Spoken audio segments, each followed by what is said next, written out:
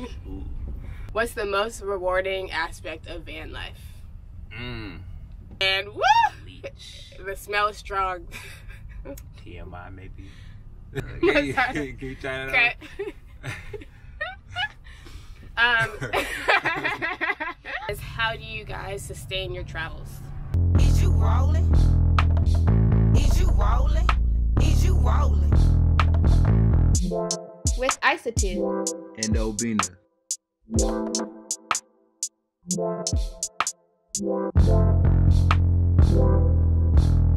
Today we are back with the Q&A to answer some questions that we got from y'all. What's poppin', people? We've been doing this for 4 months now. That's right. So let's get to it. It's a new year. New year, 2020. Happy 2020. Even though the year starts in spring.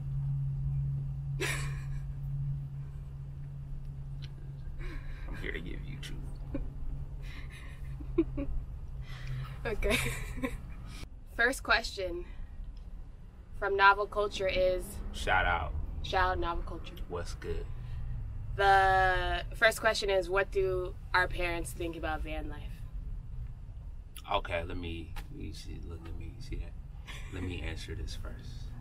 To my lovely parents out there, hello, Kedu. What do our parents think about van life? Well, we had a conversation that they sat us down and pretty much let us know directly how they feel about van life. Some words were mentioned. I won't put these in the video. A little bit, I'm not gonna say hurtful, I got thick skin, but directed, targeted language. They don't like it, to paraphrase. But hey, it's been 4 months. For my parents, my mom is really supportive. Yes, she is. Yeah, yes, she is. Shout out send Mama us, K. Yeah, she even send us like van life videos. She's looking forward to. She has a camper, like a bigger camper that she had before we did van life. So her and her husband have been even looking at it, trying to see what it would take to get it on the road so they could take short trips to. We done inspired the people. Yes, you gotta inspire your people. But yeah, my family's supportive, so that's been good. At least we have a mixture of both, because it provides different sorts of motivation, I will say that. My dad actually came to visit us when we were in Burbank, so he's the only one who's actually seen the van in person. He probably thought it was a lot smaller than in the videos. Man, we had selfies in front of the van. Yeah, we'll put in a selfie here, You know, so you can see. shout out. Yeah, that's how our parents feel about us doing van life. Exactly. Second question is from Zelonius Funk. What are the challenges of being young Black Americans doing van life / how do you overcome them? Let me go. Well, you could just take out the van life and we can answer the question. You know, you get looks. You pull up in certain neighborhoods and you don't know what type of time it is. Any police attention is kind of weird. You know, knocks seem to be extra different. Like, I feel like it'd be different if I wasn't a young African pioneer in the van. It'd be like, you know, maybe just, oh, what's up? But, you know, it just, everything has like a different tint to it, you know? And, you know, that's just history. So I don't even know what to, Yeah, honestly, I'm like, being Black in van life is like being Black in a workplace. It's like being Black in a school. I feel like it's a lot of the same things, just in different like situations. I say the one benefit is, you know, like being Black in like any of those other situations, you're very static. So it's like, if I were to walk out the door at my job, they probably, you know, give my job away. But like, I could just drive, you know, like if I don't like the funk, I just leave, you know, we just pull out and That's a Go somewhere benefit, different. you know. We looking at the positives in Yeah. 2020. And we can be ourselves fully because we're always on the road. So it's like if we go somewhere and we're like, I feel like this energy is not matching my energy, then we can just leave and like move on with our lives. Like we don't have to like stay thinking about something or like try to make something work. Exactly. It's just like we can leave. There be certain neighborhoods where, you know, you see certain things and we like, we not staying here. Yes. But yeah. Trying to think what else. Yeah, I'm like, I don't got no more to Yeah. say. I will say too, sometimes I feel like, especially in cities, Mm-hmm. I don't know if I feel like it's a combo of who we are and the way our van looks, that I feel like people are less likely to come up to us if they're other van lifers and be like, hey, what's up? Like, how's it going? Da-da-da. I feel like people are less likely to come up to us and like be all buddy van life friends if they see us, because yeah, I feel like people make a lot of assumptions about us when they see us from the way that we look and the way our van looks, that I think that also adds a layer to it. Because I do think it would be different if we were driving in like a fancy Sprinter van. People might think we stole it. I'll play. I got jokes. Okay, next question is from Jake Jr. the Jeep. Jake Jr. the Jeep. Hey. I don't know who you are, but shout out. Thanks for asking the question. The question is, how did you take the plunge Into van life? into van life? Yeah. Well, in East Oakland, we, how do we even get into this? How did you get into this? Because I took the plunge because of her. I knew that the life that I had worked towards and was living was not fun, so I knew I wanted to leave, and I always have enjoyed traveling. Like in high school, I did a year abroad in China. I took a gap year after high school, and I went to Senegal for a year, and then in college I also studied abroad in China for a year. So like I've always liked traveling, and so I was kind of like, oh, what's a way that I can travel and be nomadic and do it now and not have to wait. So yeah, that's how I came across van life, and watching people's van life videos, it was like, oh, y'all can do that, like I can do that, like okay, let's go. Like, why not? So yeah. And then I feel like, honestly, it didn't feel like we were taking the plunge. It felt like this was like the only option. It felt like I was taking a plunge. No. Maybe for you, but I felt like, okay, I was making a ton of money, but I was very unfulfilled. And then I really thought about, like, okay, if I continue on this course, like, where does this end? And it ends with you know, at the job, like, retiring, little company party and whatnot. But, like, that doesn't sound fulfilling. And plus, like I said in the first video, I can't leave a job to children. So, like, I would only have measly accumulated wealth. So it's like the mortgage-free financial freedom aspect was like, after you showed me the videos, I was just like, okay, like, you know, provided that we build online businesses, like, we could probably stack a lot more paper than if we were living in, you know, the Bay Area and paying expensive rents to, you know, live in a room. Yeah. Especially the size of the van. Yeah. The facts. Yeah. Okay. This question is from Longoria Alex. Me go! Hey! Our friend Alex. Back. He said, is it hard to be vegan or sustainable when you on the move and such? I would say, no. No, it's not, Alex. It is not. It's pretty easy. There's a lot of, like, you know, you can mix it up. There's a lot of grocery stores. We do a lot of cooking. We have to do a lot of cooking, and honestly, it tastes better. Yeah. Than, like, a lot of the food that so many restaurants don't season, especially, like, I feel like a lot of regular restaurants, like non-vegan restaurants, don't season, but then when you go down to the vegan restaurants, like, Y'all, there's this restaurant where we are. I'm not gonna say where we are, but it's the one vegan restaurant in town. So if you look it up on Yelp, y'all, they're serving like lettuce, like straight lettuce, like nothing. iceberg, slim. It's bad. It's real bad. But I wouldn't say it's hard. Yeah, I would say it's easy because since we're always essentially on the move, we can go to the grocery store, buy our produce, cook it.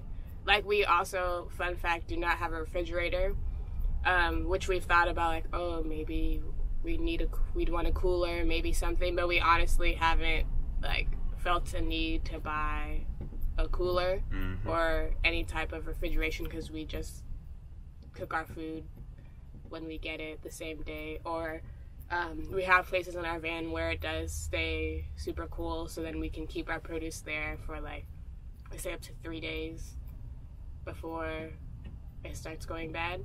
So yeah, it's pretty easy. I think it would be harder if we were people who were big meat and dairy eaters, because then you'd have to actually refrigerate stuff. And I also feel like with cooking, the smell of, like, the fumes from meat takes up a lot more airspace than, like, the fumes from cooking vegetables. Yeah, you can smell bacon blocks away. Yeah. Yeah, that's true, because then we'll be stuck in all our clothes, all of our we smell blankets. bacon wrapped. Yeah. It'd be, Yeah.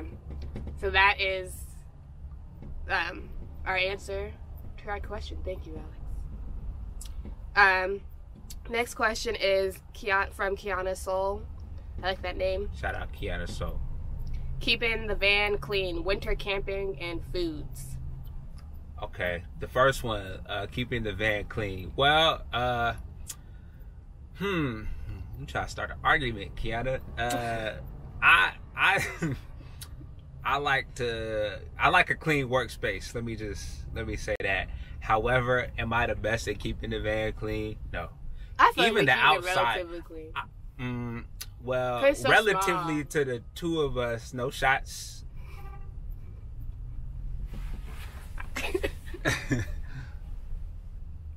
Keep going. Well, relatively to the two of us, I think I be cleaning a lot. I wash a lot of the dishes, and I don't even know if that's true.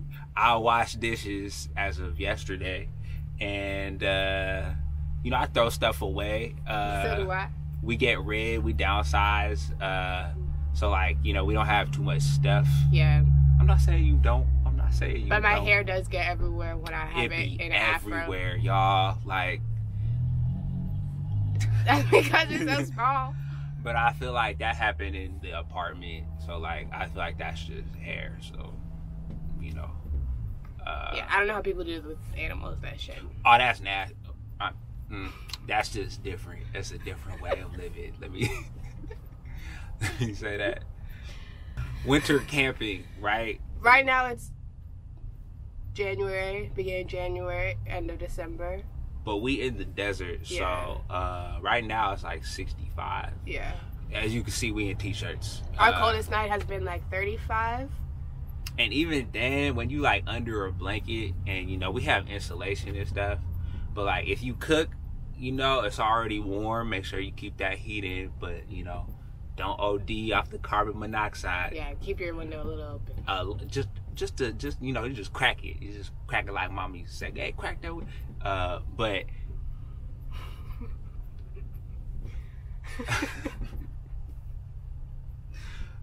it'd be cold, but, like, under blankets, like, It's not bad. with two people, it's not. Yeah, it'd be kind of hot. I'd be sweating.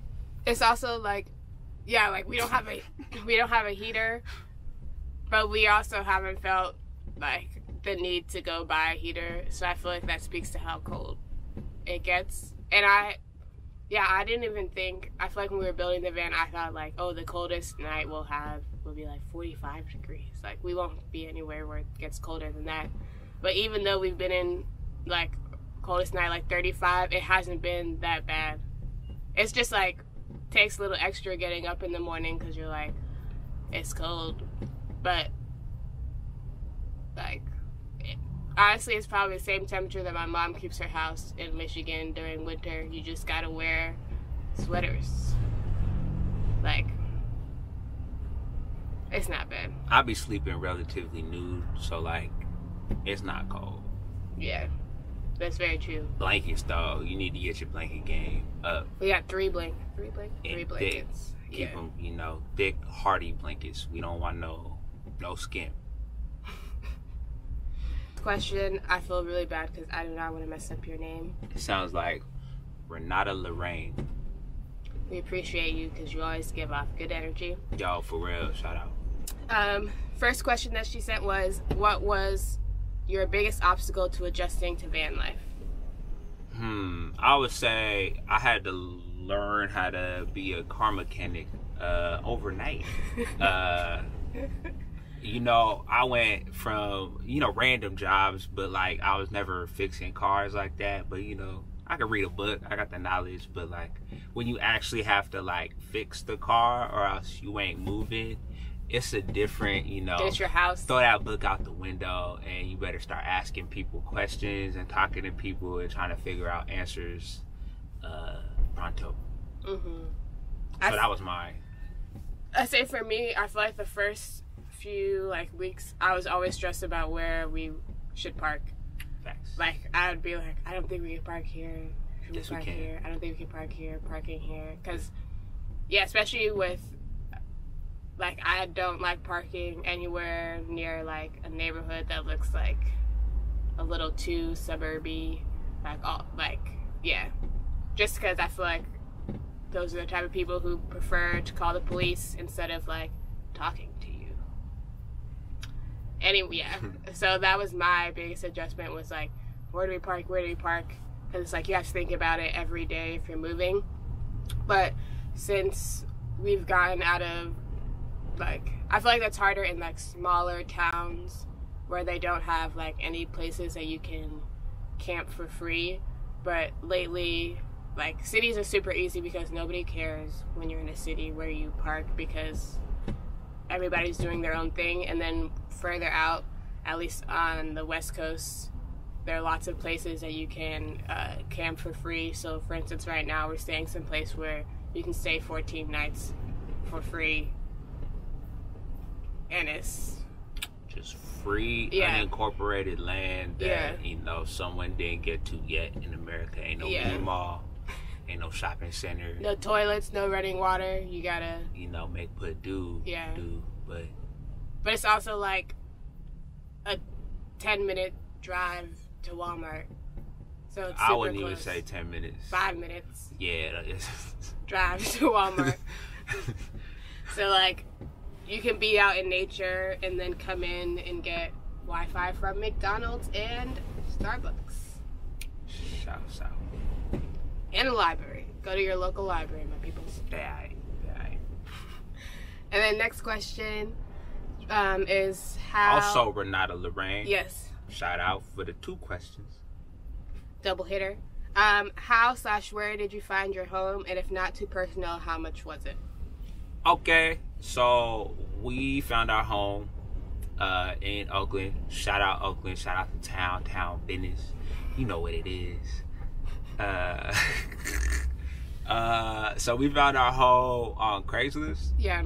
Craigslist. And so we were just looking on Craigslist for different I feel like we'd options. been looking for maybe like 2-3 weeks. I wanted a Sprinter van. I was very much caught up in the trend, and I had bread to spend. But what had happened was, you know, we looked at the budget. We was like, you know what? It don't even make sense. Plus, we would have to go to LA to pick up the car. Way too much. And then it got sold. So we was looking, and then Boo found something on Craigslist. So we go to the spot on Craigslist, and it was a brother in East Oakland. I won't put his name out there, but a brother from East Oakland by the way of Nolans. I think I already put my fault, but he had a ton of vans. He was in the camper van business, and so he showed us 2, and we picked one, and boom, bow, you know, cash in hand. We drove away. with our new home? It was $3,500. Yeah. Okay, I'm finding the other questions. The next question. Instagram handle, Gabriella Moma. These are ones that people send me on my account. What's good, Gabby? Shout out. So, they asked running water, showers, and bathroom. So, Planet Fitness. Yeah. Planet Fitness. That is the key. Planet Fitness. We have a black card. Obina has a black card membership, which is like $25 a month, I believe. Lexi. And with that, you can go to any Planet Fitness that you want. And you can always bring a guest. So that's why we only pay for one, because you can always bring a guest.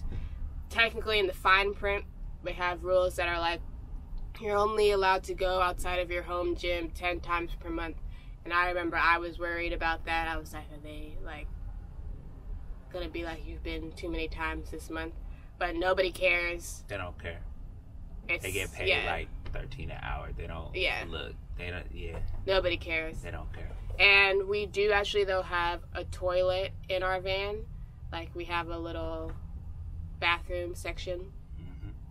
So like if we have to pee, we go in the van.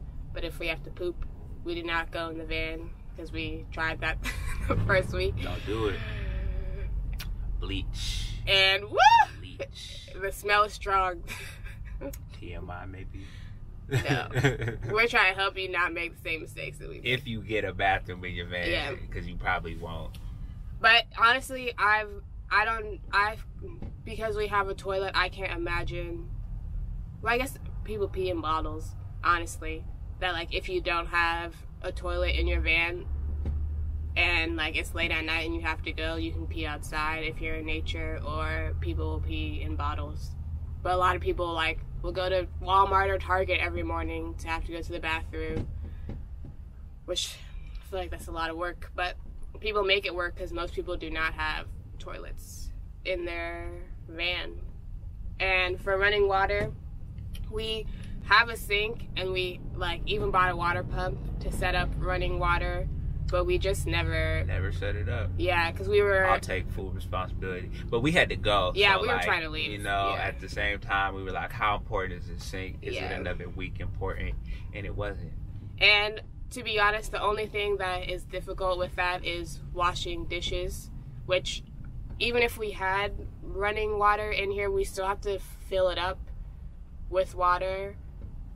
And like the easiest way would be like certain places where you can pay for that, but like we don't like paying. Why would we pay for like gas stations? Yeah. Yeah, you're obligated to free air and water once you get gas. Oh. But yeah. So basically, the only thing that gets a little tricky sometimes is washing dishes, because like for our drinking water, we buy Crystal Geyser spring water bottles because we don't like drinking fluoridated water. Protect your pineal people. So yeah, but we usually find a park that has water and fill up our empty water bottles to wash our dishes, and that's how we do that. But yeah, if we're like washing vegetables, that's just with our drinking water, and we rinse, put it down the toilet. Yeah, pretty easy. Next question is from Kyle Dank. He said, what's the most rewarding aspect of van life? I would say being outside of like society, as they call it. Like you don't feel obligated to do things that people like do, like, and we'll notice people's patterns. We'll be like driving, we'll be like, what day is it today? So we don't even keep track of like day of the week. It's not that we don't look. I'm not gonna say that like we just aloof to all of that, but like we don't really. It don't affect you. Like I don't gotta clock in Monday at 9 a.m. So if I'm like it's the 26th, I gotta ask, is that a Monday? But like we'll notice people's patterns. Like people only go outside the parks and stuff on weekends. Traffic is bad on weekends because that's when people have free time. So we do like other activities that people don't do on weekends. We be inside on the weekends and outside on the weekdays, like go to a park, it'd be empty. Go to a Starbucks, nobody on a like Tuesday. So I think to me that's the one. I feel like for me, it's probably that you get to move on your own, like at your own pace, and like everything is ultimately up to you, which is like very empowering, but can also be stressful at times, because it's like if we're in a place and we realize like we're feeling like we've gotten too comfortable here and gotten like too used to it and aren't like being as productive or on top of things that we need to be, then it's like, okay, we move, we go somewhere else. And yeah, it's kind of like, I feel like, for instance, like one thing that frustrated me about like my past life is like working in an office. You are constantly waiting for other people to like see your worth, and to like a lot of value comes from like other people praising you or telling you that you did a good job on a project or stuff like that. Like you become dependent on it just because that's the way that workplaces are. That it's nice to be outside of that, and like you have to create value and purpose for yourself. Like you have to, like your day does not have purpose unless you decide to give it purpose. Like there's no one telling you that this is your purpose for today, this is what you're gonna do to pass the day today. It's like we every day have to decide like, what's the purpose? What am I working on today? What do I want to get done today? Yeah. So the next question is from Earthen Humana, and she says, how do you guys sustain your travels? Entrepreneurship, saved monies. I feel like we just passed the phase where the first portion of our van life journey is kind of like, everybody tells you can make money online, but it's kind of like like people telling you, and the reality of like figuring out for yourself like how you can do it, that's a journey within itself. So I feel like we've just gone through a phase of like trying lots of different things to figure out what is the way, like what fits our lifestyle, what is actually like fulfilling to us and makes us feel good and like brings value and goodness to the world. Because like you could sell anything online, sell things, cheap things from China, sell it online, but it's like, do I actually want to do that? If you bought that paper, there's a lot of money in it. There's a ton of ways. And get your money, but it's like, what are the ways that we want to do it? So yeah, I feel like we went through a time of like figuring that out. But right now we both make money from selling online courses. So I have an online course online about how to create your own online course, because personally I feel like it's the best way to make money online, because you're providing value. Bar none. Providing value to people, and the amount of people that you have to bring value to in order to have a sustainable lifestyle is not that many. Like, you get to build a smaller, tight-knit community of people who are brought together from like learning and knowledge, rather than like trying to sell everybody everything. It's like, let me just hit people who are at not necessarily at the same place that I'm at right now, but like trying to be at where I'm at right now, trying to have the lifestyle that I have, that it's like I can tell you and show you how to get there. So that's my online course. I'll drop the information below. And Obina has his own online course too. Yeah. And then I also, was in the business of making websites and apps for people.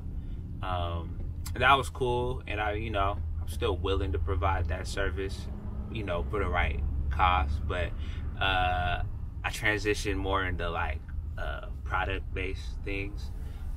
So like I can sell you a thing as opposed to like my time, because people value your time differently than you value your time, which is what I've learned in my stint doing that. So I had an app on the way. It's about financial literacy. I also teach people how to get their app ideas out. I also, help them with any code mentorship. Basically just taking the knowledge that I have from like industry and experience and translating that into something that, is commoditizable, that somebody, will pay for and get actual value from.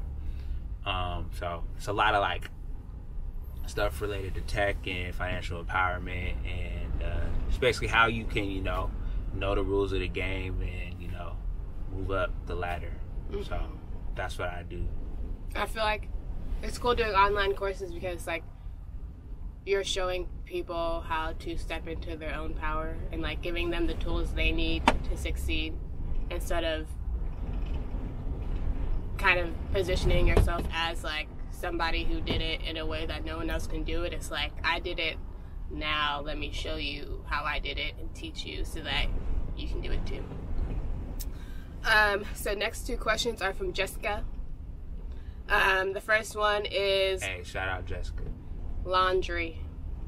Laundromat. Yeah, laundromats. If we're in a town where we know people's houses where they got free laundry, but otherwise laundromats, yeah. Basically every town for the most part has one, because every town has people who don't have laundry machines at their house. I'm gonna own a laundromat one day, folks. Yeah, they be making boku bucks. They don't even be there. True. You just hire an attendant to watch the machines. And her next question is kitchen and food storage solutions. Cabinets. No, yeah, I'm playing. No, legit yeah. though. Cabinet. I say the first thing is to downsize the amount of kitchen gadgets that you have and be realistic with yourself to say like, what do I actually need to cook most of like my favorite meals? Like, do I need to have all these tools and gadgets, or do I only need like do I need 5 knives, or do I need 2 knives? Just things like that. Like, do I actually need a whisk? Yeah, stuff like that. Like, do you need a cheese grater? Is it that important? Like, for real? Yeah. I mean, if dairy is a part of your life, I'm lactose. But if dairy is a part of your life, then maybe you might want to cut down somewhere else. But like, we threw away a lot of stuff, like a rolling pin. Yeah, I brought it, but what oven? Flatbreads. What oven? On stovetop.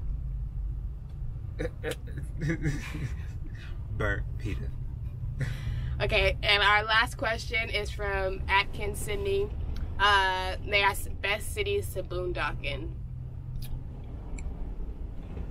Well, so far we've only been major cities. I guess it's just Oakland and Great LA city, by area. the way. Town business. Yeah, Oakland. You just gotta know the right places to park. You can park by Lake Merritt. You can park by parks. Yeah, at parks. Certain parks at night, because nobody cares. Like, everybody's just chilling. You gotta park in the right part of Oakland. Yeah. But it's like a town, like nobody, town business.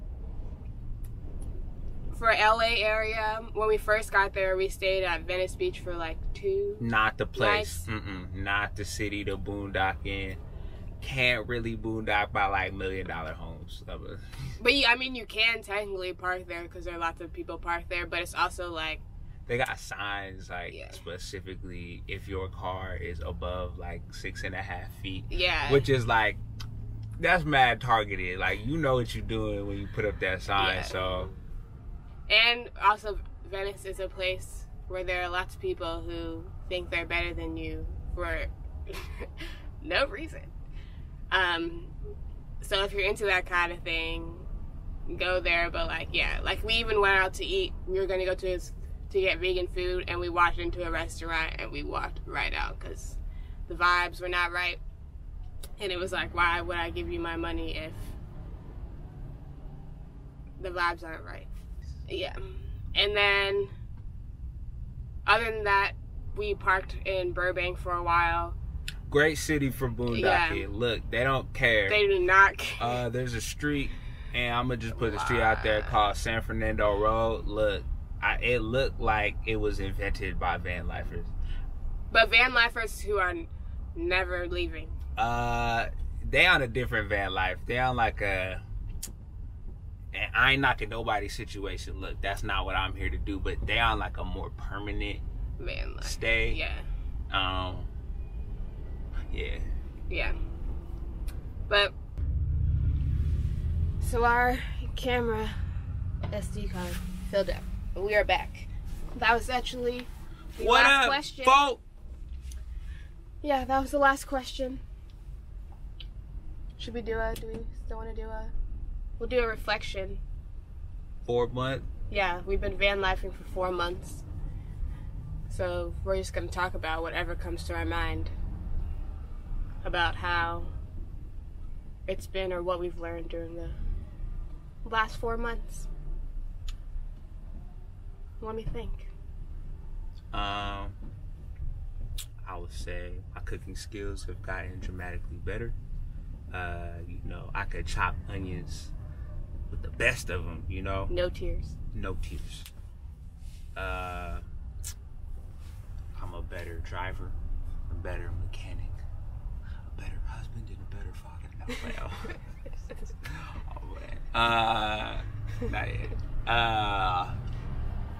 I like vegetables a lot more. I appreciate them. I appreciate sleep. I also appreciate not having phone service. I appreciate the outdoors. I appreciate fresh air, breath. I appreciate my time. I value my time a lot more than I did living according to like strictly bills. And I appreciate that we're on a journey to build legacy, wealth, to empower other people, to meet other people, and to see more of the land. All of these things I appreciate a lot more. I appreciate my family. Wind is kicking.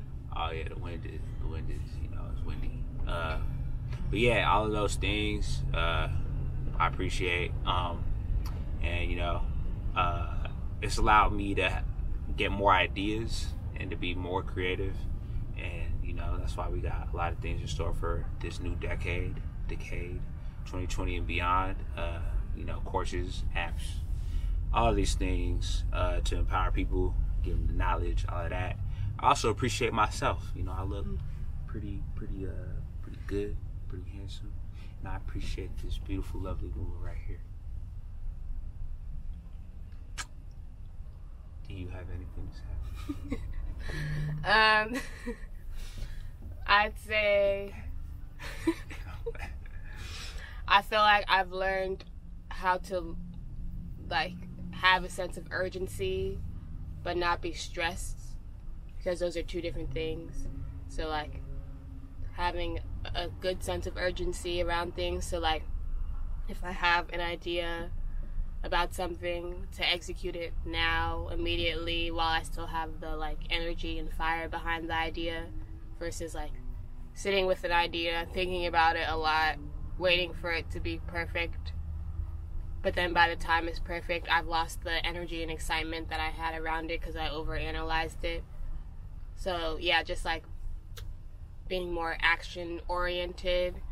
I also feel like I learned to appreciate myself more in like the things that make me an individual, like having time away from people, like not even necessarily people, but like group settings, because I feel like it's different when you're one-on-one with people, but like group dynamics, people, we have an idea of what it means to like have fun in a group, or what it means to do XYZ in a group, that it's been nice to be away from certain group dynamics that I feel like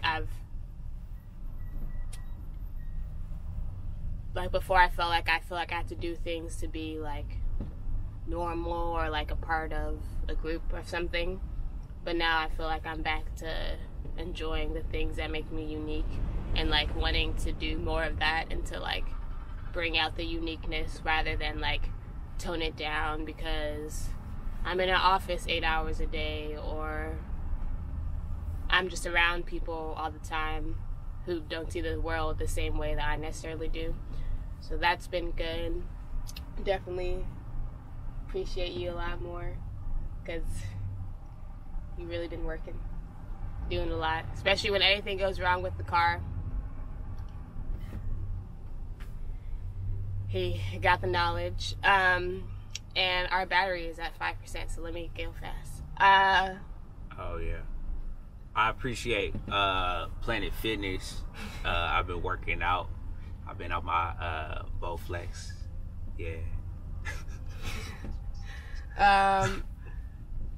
I've been reading more. That's been nice. Appreciate books. I feel like, let's see if I can plug this in. I feel like before I thought that things needed to be perfect,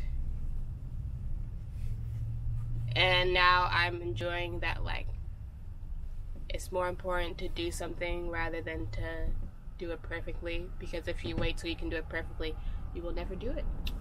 You will never ever do it. Yeah, you probably waited too long. Yeah. I appreciate Martinelli's. You know, we popping bottles. That's our celebration drink. We celebrate a lot. Yeah, you gotta celebrate life. Yeah, you gotta celebrate life. Yeah, it's only like less than $3 for a bottle, so. Hey, get you some. It's like the Veuve Clicquot of apples. And if you don't know what Veuve Clicquot is, I don't drink no